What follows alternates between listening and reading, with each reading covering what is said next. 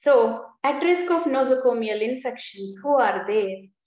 They are age more than 70 years, patients in shock, patients in major trauma, acute renal failure, coma, prior antibiotics, mechanical ventilation, drugs affecting immune system, that is immune suppressants, and indwelling catheters and prolonged ICU stay for more than 3 days. So all these patients are at a risk for nosocomial infections. Next. So again, WHO has insisted world the 5 movements for hand hygiene, the hand hygiene day, which is practiced. It's so important. It is very important that before touching a patient, the 5 movements are before touching a patient, before cleaning or aseptic procedure, after you touch any body fluid exposure like a urine or a CSF or a secretions from the mouth, or after touching a patient and after touching patient surroundings. So there are 2, that is 2 before touching and 3 after touching. You have to 3 moments after touching the patient. So how do you go about hand hygiene or hand washing?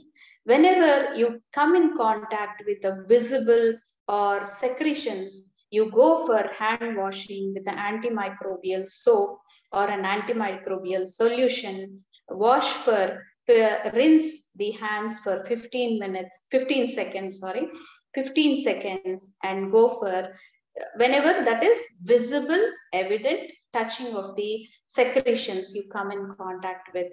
If it is not the visible or evident secretions, or just you're touching the patient, or you just touch the patient and you're out of that area, or you touch any surroundings of the patient like a file or anything, you can use chlorhexidine or alcohol based hand rub solutions placed at each bedside of your patient.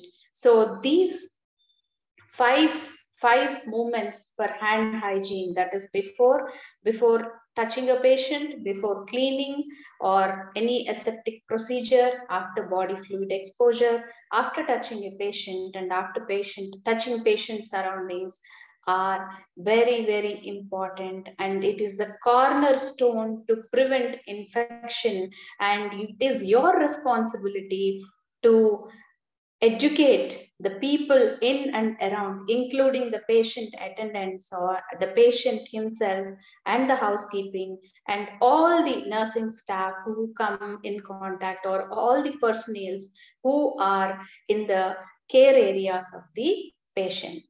Next. So follow standard precautions, that is irrespective, standard or fixed precautions, irrespective of what it is, you have to follow them. And specific precautions are for specific diseases or for specific agents. So follow standard precautions. Contact precautions. What do? You want to, you don't want to touch the patient, or you're suspecting some disease wherein you have to protect yourself and you also have to protect the patient. So infection usually spreads by contact, that is either direct or indirect contact with an infected person. So these examples are parainfluenza virus, respiratory syncytial virus, varicella, herpes zoster, hepatitis, and rotavirus. What do? You wear the glove, gown, mask, eye protection, face shields, shoe and head coverings, and patient care equipment. And these should be used only for that particular patient. And when you move from a raw soiled area to a normal area, the glove needs to be changed, and doffing of the whatever you wear should be restricted at that patient area, and the patient, you have to doff yourself, or that is, you have to remove all these things when you are done with that particular patient. So these are contact precautions. Whenever you come in direct or indirect contact with an infected person suspected to have these diseases, you have to wear all these protective gadgets to protect yourself and also the patient. Next. So airborne, follow transmission-based precautions. So these particles are in and around the air in the atmosphere. So these are Mycobacterium tuberculosis, varicella, herpes zoster, rubeola virus. And as I told you, these patients wherein the airborne precautions are required are isolated in a negative pressure ventilation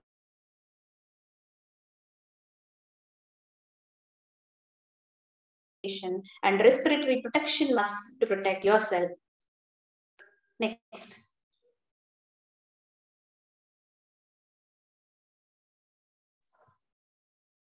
Next.